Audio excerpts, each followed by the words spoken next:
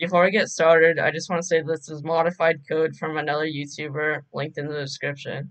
In your scene, you're going to create a new camera 3D node, and for my scene, I'm just going to move it up. In the camera, you're going to create a new script. In that script, we're going to define a few variables.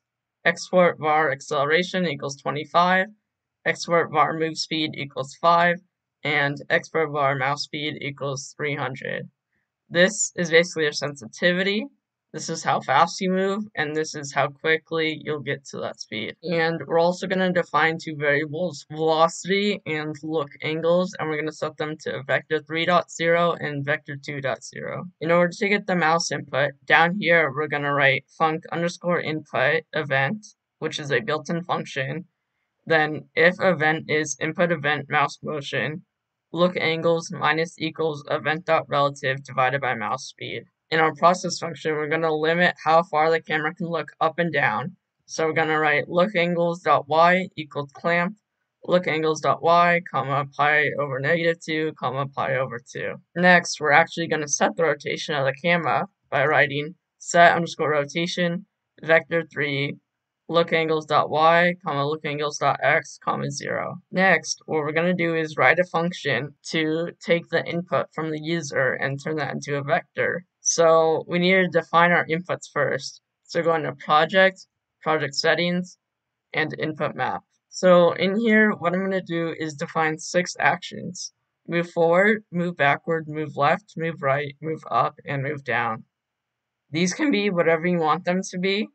But what I'm going to do is use W, S, A, D, and then space for up and shift for down. And once you're done, you can close out of this window. After this, I'm going to write a function to get our input vector. After that, I'm going to write func update direction var dir equals vector 3. Then write if input dot is action pressed move underscore forward dir plus equals vector 3 dot forward. What we're going to do is paste this a bunch of times for each of our movements.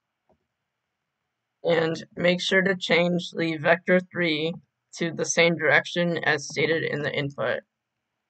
After that, we're going to say if dir equals vector 3.0, velocity equals vector 3.0. And we're going to return dir.normalized. Next, in our process function, write var direction equals update direction, which will get the value that we just found. And then write if direction.length squared is greater than 0, velocity plus equals direction times acceleration times delta. And then to limit the speed so it doesn't go above move speed, we're going to put if velocity.length is greater than move speed, velocity equals velocity.normalized times move speed. And finally, for movement, just write translate velocity times delta. There's actually one more thing that we need to write in our ready function, which is input.setMouseMode, input.mouseMode captured, which will make it so that way we can move our mouse as far as we want and it won't be limited by the window. And there you have it, a very basic free camera in the Godot game engine.